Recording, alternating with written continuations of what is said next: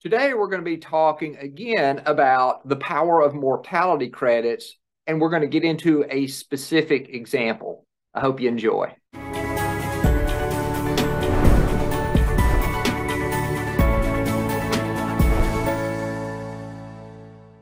Before we get too deep into this, since we are going to be talking about money, earning, and what have you, I need to go ahead and, in full disclosure, let you know this is not advice. It's not considered to be advice. I know nothing about your specific situation.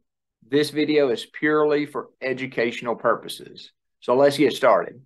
So a couple of weeks ago, we had a very well received video on mortality credits and calling them super Jews. But we were talking generally. So today I want to get into a specific scenario to show you exactly what that can do and what that can look like. And again, as I've done in the past, we're going to be using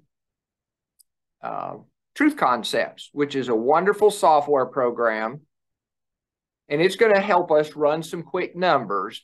So if we begin with the end in mind, and we want to incorporate mortality credits versus just strictly being in a investment only position when we get to the retirement point or to the end, we have to start that in the beginning. So we're going to use a person A and person B, and I'm going to use some of the same numbers I used last time, so that if you see both videos, it'll probably begin to come together for you. So we're going to look at a 30-year time horizon.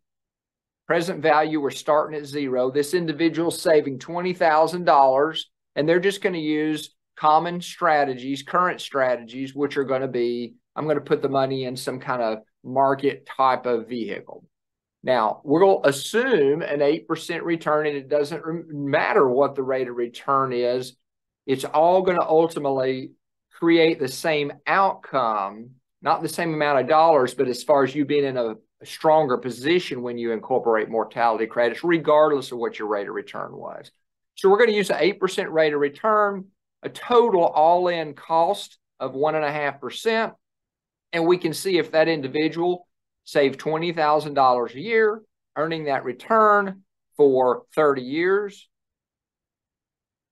Well, something's not coming up. There we go. Then they would have basically $1.8 million in an account. Now, we're not getting involved in tax conversations or anything. That would simply muddy the waters. I want to look at one specific piece, but just know those are also going to come into play and either help or hurt your position. So that's person A. Person B elects to incorporate mortality credits. So they set up two accounts. One is the account just like person A, but they're going to put $11,000 a year in it. Whoop, let me back that up. I'm going to put 11,000. If I could punch the right number. Earning 8%. So the only variable here is we changed how much was going into that account. And you can see we end up with $990,000. So on first blush, a person would assume, well, that individual, person B, is not going to have as much income as person A. The extra piece that we're incorporating in here is person B position that $9,000, that additional $9,000, in a properly structured life insurance contract. Now, you may be thinking, well, why in the world would they do that?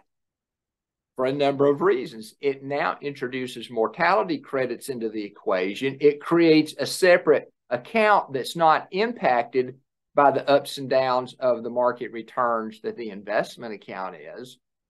But again, when you look at that, you think, well, okay, that individual is going to be, person B is going to be far worse off than person A.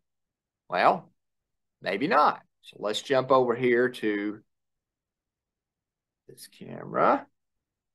So we've got the two people here, and I went ahead and plugged the numbers in so that we could be expeditious. We got person A that has $1.8 million, and we got person B that has $990,000 in one bucket, $526,000 projected in the life insurance bucket, and that life insurance bucket has a $1 million death benefit connected to it.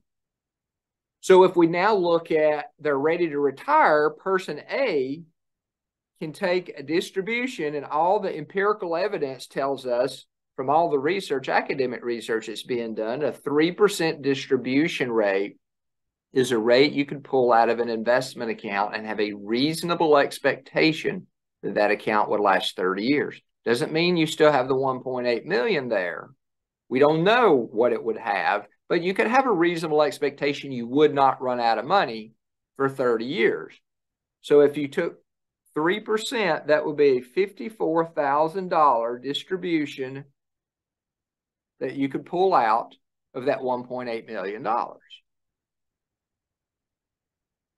On the other hand, person B, because they now have a permission slip, and the permission slip says, I don't have to worry about this account running out of money. I've got a backup, which is here. So what I'm going to do, I'm going to create a private pension. And because we're creating a private pension and we're now introducing mortality credits, I can set up contractual income or promise-based income to the tune of $75,000. And that contractual or promise-based income says that they will guarantee me that $75,000 will come in for the rest of my life, no matter how long I live. Now, sometimes people will look at that and say, but wait a second, if you do that, then you pass away, then this bucket is gone. And that's correct. That's exactly what would happen.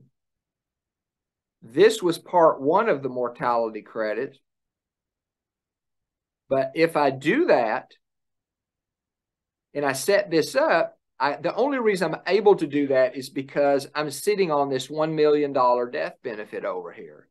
Because the moment my heart stops beating and this bucket comes to an end, it gets refilled with a $1 million of actually income tax-free money.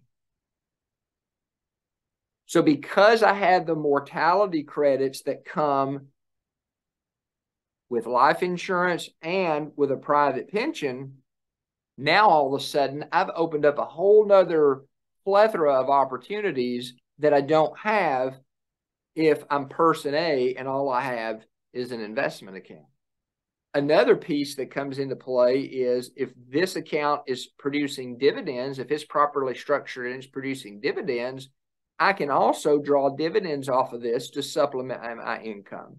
And in this particular example, based on current performance, this could potentially produce another $15,000 of what currently under current tax law is tax-free income.